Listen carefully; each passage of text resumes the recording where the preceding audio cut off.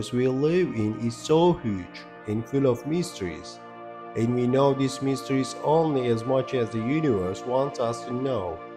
It's obvious that there is much more that has not yet been discovered and is waiting to be discovered. Over the past decade, photos of black holes were taken. Look into the heart of atoms and watch the birth of the universe. And however, there are gaping holes in our understanding of the universe and its laws. This mystery is gonna be troubling physicists and astronomers over the next decade and beyond.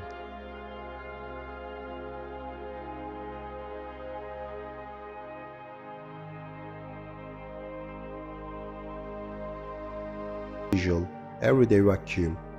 The tremendous energy of the inflationary vacuum had to go somewhere. Then they created matter and heated it to extremely high temperatures to produce the Big Bang. Quite possibly, this whole process could have started with a mass of expanding vacuum in a mass of sugar bags. The next obvious question is, of course,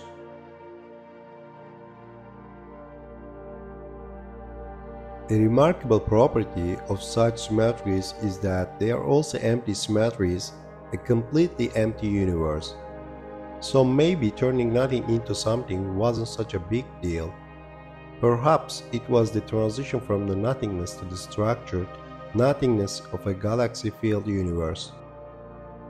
Scientists have pointed out that when the temperature drops, water turns into the structured water or ice.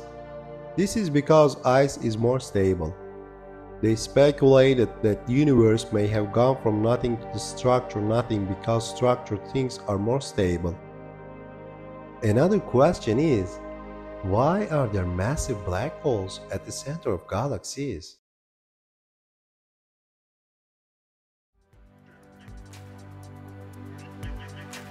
There are about 2 trillion galaxies in our universe, and as far as we know, almost all of them contain supermassive black holes at their centers. Stellar black holes are known to form in supernova explosions in which the core of a star implodes, but no one knows how supermassive black holes form. For most of the history of the universe, the center of galaxies was a place where a lot of matter was confined in a small volume. Supermassive black holes may be formed from dense clusters of stellar black holes that continue to merge. Preliminary evidence for this came from the combination of 2 black holes revealed by gravitational wave detection. One hole was too large to be a supernova relic and may have been caused by an earlier merger. Another way to form supermassive black holes is to directly contract dense gas clouds. They can form from a combination of cloud collapse and black hole coalescence. It is also possible that a supermassive black hole was formed during the Big Bang. It provides a novel answer to the cosmic chicken or egg question. Which came first, the galaxy or the supermassive black hole? Instead of forming galaxies first and then spawning such monsters, supermassive black holes form first, providing the seed from which galaxies of stars form. Despite their mass, even the largest supermassive black holes are only slightly larger than our solar system, but they project their power over millions of light years through retrograde jets of ultra-velocity matter.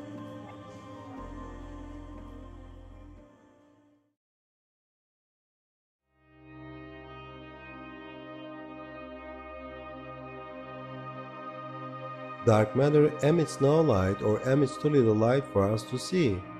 We know it exists because we have seen its gravitational effects on visible stars and galaxies. There had to be a lot of invisible matter that couldn't pull in enough matter too, but the added gravity accelerated things. Or dark matter isn't a liquid made up of single particles, it's as complex as the atomic matter that surrounds us. Who knows, maybe the universe is full of dark stars and dark planets and dark life.